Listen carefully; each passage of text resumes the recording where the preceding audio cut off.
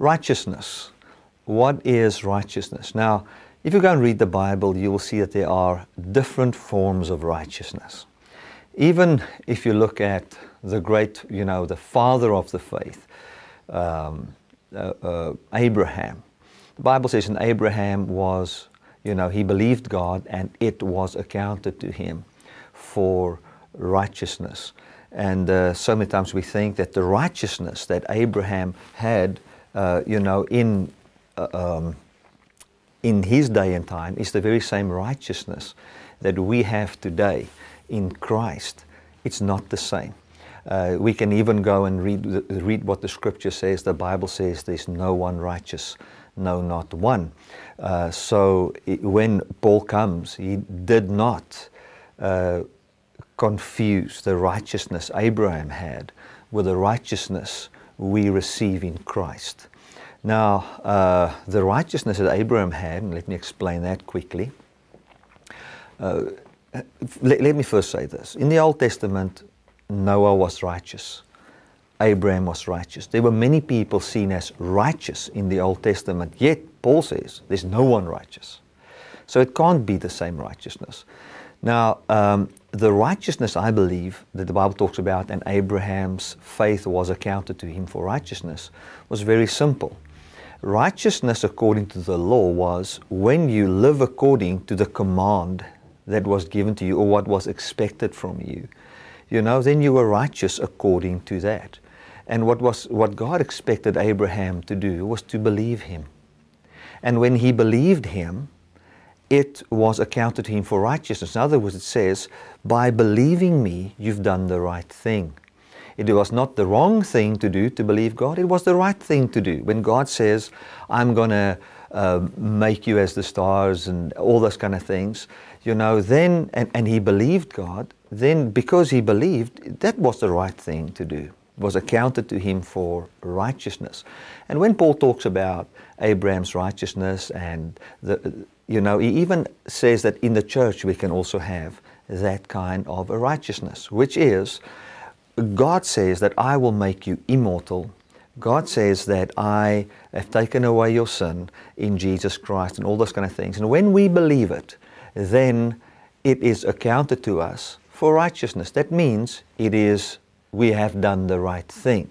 Now that's not the only righteousness that I believe the Bible talks about. The word righteousness, and especially if you study in the Afrikaans language, it is the word gerechtigheid. Now, I haven't heard many other people preach this, but I'm just sharing my doctrine here. And I want you, when you listen to this doctrine and you listen to some of my messages, you'll understand what I mean. Otherwise, you're going to listen to some of the messages and don't understand what I mean. And if you don't understand what I mean, you can just use your definition of righteousness without understanding my definition of righteousness. There'll be a miscommunication and a misunderstanding. So I believe that there is a righteousness that is, the meaning is to have a right unto, gerechtigheid. In other words, you're at a place where you qualify. Now, Jesus Christ came and he ended the law, because under the law no man qualified to have a belief in God wherein he can identify with God as his equal and then from there have a new birth. He had no right into the most holy place because of the disqualification that came through the law. So when Jesus came and he ended the Adam and he brought forth Christ, the resurrected Jesus, the right that Jesus has unto eternal life is the same right that we have. And thereby I define all people as righteous or having the right to make use of eternal life. Then you get, where the Bible talks about he became sin that we all might be made the righteousness of God. Now that verse in Galatians 5:21, not Galatians, 2 Corinthians 5:21, I see it as he became sin that we might be made the righteousness of God.